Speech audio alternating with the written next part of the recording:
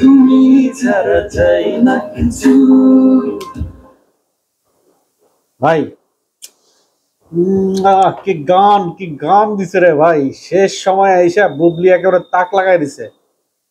কোথায় কি কোথায়, মানে একটা রোমান্টিক গান যে কি হইতে পারে, রোমান্টিক গানের পিকচারাইজেশন কি হইতে পারে, একটা গানের বিউটি যে কি হইতে পারে, গানের কোরিওগ্রাফি কি হইতে পারে একটা রোমান্টিক গানের, দুর্দান্ত।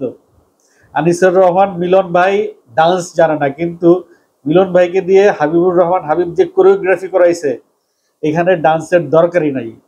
রোমান্টিক গানে ডান্স দরকার নাই, মিলন ভাই যা করছে তাই বিউটি লাগছে, বুবলি যা করছে তাই বিউটি লাগছে। কি পিকচারাইজেশন, সোনারগাঁ জাদুঘরকে কি যেভাবে প্রেজেন্ট করছে, এখানে এখানে যেই জমিদার বাড়ির মতো যে জায়গাটা আপনারা দেখতে পাচ্ছেন, এটা কিন্তু বিদেশের কোনো বাড়ি নয়, এটা আমাদের দেশে নারায়ণগঞ্জের সোনারগাঁয়ের জমিদার বাড়ি।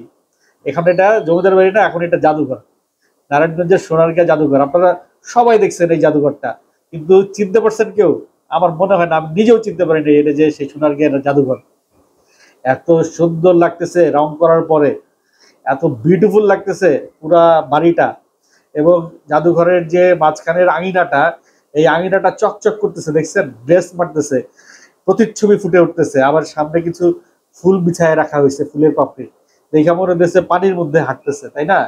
বিষয়টা কিন্তু তেমন কিছুই না, জাস্ট ফ্লোরের মধ্যে ডিরেক্টর পানি মাইরা দিছে, সানলাইট পরে একটা গ্লেয়ার চলে আসছে, মানে অন্যরকম মনে হচ্ছে যে ভিএফএক্স করা একটা জায়গায় ওরা গান গেতেছে। গানের কলিগুলা সুদীপ কুমার দীপ, আহ কি লিখছে রে ভাই। আমাদের দেশের লিরিসিস্টরা, ইয়াং জেনারেশনের লিরিসিস্টরা একেবারে মন ছুঁয়ে যাওয়ার মতো গান, অন্য লেভেলের গান। এই গানটা আমার মনে হয় না এই গানের সাথে আর কোনো গান কম্পিট দিতে পারবে। খুব বেশি হয়তো বাজেট নাই গানের, খুব বেশি হয়তো লোকেশন নাই এই গানের, কিন্তু সীমিত বাজেটে, সীমিত লোকেশনে, সীমিত আয়োজনে, অনেক লিমিটেশনের মাধ্যমে, সীমাবদ্ধতার ভিতরে পরিচালক জাকির সাহেব যা করেছে, credit goes to him, full credit goes to him. অসাধারণ পিকচারাইজেশন, আর বিশেষ করে এই যে কবুতরগুলা যে অ্যাক্টিংটা করছে ভাই, মাইন্ড ব্লোয়িং, মাইন্ড ব্লোয়িং। ওরা কিভাবে ভাবলো, যে কিভাবে বুঝলো যে একটা গানের দৃশ্যায়ন চলতেছে আর তাদেরকে একটু হেঁটে হেঁটে একটু উড়ে উড়ে দেখাইতে হবে। যাই হোক, এগুলো হয়তো হিউম্যান মেড, কেউ একজন হয়তো হাঁটাই দিছে, কেউ একজন হয়তো বসাই দিছে, কিন্তু কবুতরগুলো যে কথা শুনছে, সেই জন্য কবুতরগুলোকে অনেক অনেক ধন্যবাদ। মাত্র 2 দিনে নাকি গানটা ইয়ে হয়েছে, শুট হয়েছে, ভাবা যায়। তার মধ্যে আবার বৃষ্টির নাকি একটা ইয়ে ছিল, বাধা ছিল। গানের মাঝখানে যখন আউটডোর বাইরে, ওরা যখন বারান্দায় বাইরে যখন বৃষ্টি হচ্ছে, বৃষ্টিটা আমার মনে হয় তাদের জন্য আশীর্বাদ হয়ে ধরা দিছে। সেই বৃষ্টি পড়াতে আরো সুন্দর হয়ে উঠছে স্ক্রিনটা। কি অসাধারণ পোশাক ভাই, কোনটা রাইখা কোনটাই, মেকআপ, সিনেমাটোগ্রাফি, তারপরে লোকেশন, কোনটা রেখা কোনটা কথা বলবো। যেই আপনারা যেই একটা করিডোর দেখলেন দোতলার উপরে, সেই করিডোরটা কিন্তু অন্য কোথাও না, সনি সিনেমা হলের ছাদে। বাংলাদেশে একটা সিনেমা হল আছে সনি, সেটা এখন সিনেপ্লেক্স হয়ে গেছে, সেই সনি সিনেমা হলের ছাদে এই লোকেশনটা। আমি প্রথমে ভাবছিলাম যে এটা বোধহয় দেশের বাইরে কোথাও শুট করা হয়েছে। এত অল্প জায়গার মধ্যে কোরিওগ্রাফার হাবিবুর রহমান হাবিব যে কাজটা করছে, প্রিয়তমাই ছিল এই হাবিব, প্রিয়তমা গানের কোরিওগ্রাফার এই হাবিব। এই হাবিব এখন মায়াদা লাভে, শাকিব খানের গানের কোরিওগ্রাফার, শাকিব খানের সুরমা সুরমা গানের কোরিওগ্রাফার হাবিব, সেই হাবিব মায়াদা লাভে বুবলির কোরিওগ্রাফার। দেখেন কোত্থেকে কোন কোন কাকে কোত্থেকে হায়ার করা হয়েছে, কাকে কোত্থেকে পিক করা হয়েছে এই গানের জন্য।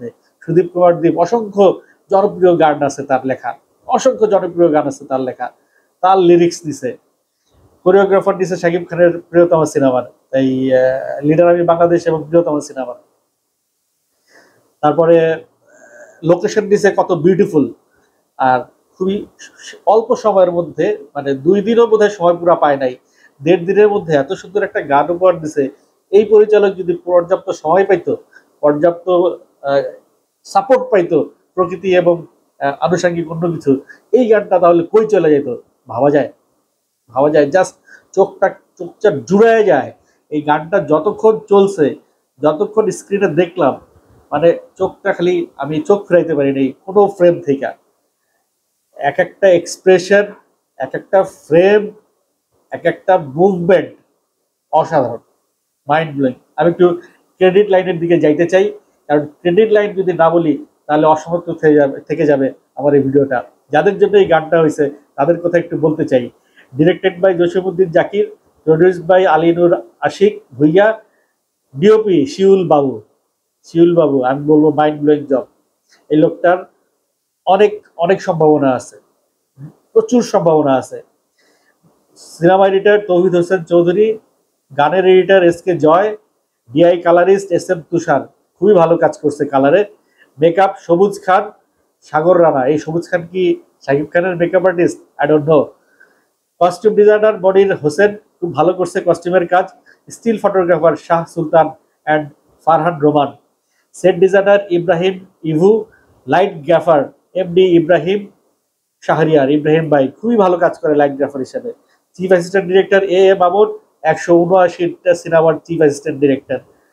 নির্জন Ahmed Nizam, chief assistant editor. Sharif Hossain, chief assistant DOP. NMP Saddam এবং মাসুদ রানা, অ্যাসিস্ট্যান্ট ডিরেক্টর হৃদয় জাহান, জিল্লুর রানা রেজা। রিগার্স টু পূজন মজুমদার, পূজন সে দিয়েও একটা সিনেমা বানিয়েছে শাপলা মিডিয়ার প্রযোজনায়। সেই সিনেমাটা মুক্তির অপেক্ষায় আছে। আমার খুব কাছের একটা ছোট ভাই, এবং এই সিনেমার ম্যাক্সিমাম জায়গায় তার অ্যাসিস্ট আছে, সে খুব সহযোগিতা করেছে এই সিনেমায়। Special thanks re-upload community Bangladesh. Music credit song title তুমি ছাড়া চাই না কিছু, album movie Maya the love, composed by আকাশ মাহমুদ। এই ছেলেটা খুব ভালো করতেছে, আকাশ Mahmud. Assistant choreographer Shakib Rahman and MD Taj, composed arranged and programme by আকাশ মাহমুদ। এই যে ক্রেডিট লাইন, আরো আরো অনেকের নাম আছে। তো ক্রেডিট লাইনটা এই কারণে আমি পড়ি ভাই, এদের কারণেই এত সুন্দর একটি গান আজকে এইভাবে আমাদের সামনে প্রেজেন্টেশন হয়েছে। মাত্র 2টা লোকেশন, মাত্র 2টা জায়গায় এত সুন্দর একটা গান, এত সুন্দর কোরিওগ্রাফি, এত সুন্দর সেট ডিজাইন। দেখেন গানটার বাজেট কত আমি জানি না, কিন্তু আমার মনে হয় অল্প বাজেটে এর চাইতে ভালো গান হয় না। এইবার ঈদে যে কয়টা গান আসছে, আমি বলবো যদি একটা লিস্ট করা হয়, উপরে যদি 5টা লিস্ট করা হয়, এই ঈদের যে কয়টা গান রিলিজ হয়েছে 5টা গানের মধ্যে একটা গান থাকবে বুবলির এই তুমি ছাড়া চায় না কিছু। মিলন ভাইয়ের একটা গান, রোশানের একটা গান, সম্ভবত সামনে সাইমনের আরো একটা গান আসবে মায়া দা লাভে। রোশানের গানটাও চমৎকার হয়েছে, মিলন ভাইয়ের গানটা তো উড়ে গেছে। মিলন ভাই আপনি আমেরিকা থেকে বসে নিশ্চয়ই দেখছেন আপনার এই গানটা, আপনার অভিব্যক্তি জানতে পারলাম না। আপনার সঙ্গে নিশ্চয়ই আমি বসবো একটা ইন্টারভিউতে, যদি আপনি সময় দেন। আপনার অভিব্যক্তি অবশ্যই আমি দর্শকদের জানাবো। দর্শক আপনাদের কেমন লাগছে এই গানটা অবশ্যই অবশ্যই কমেন্ট করে জানান। এবং বুবলির এই ঈদে যে কটা গান আসছে সেই কটা গানের মধ্যে এই গানটাকে আপনারা সিরিয়ালে কত নম্বরে রাখবেন একটু কমেন্ট করে জানাবেন।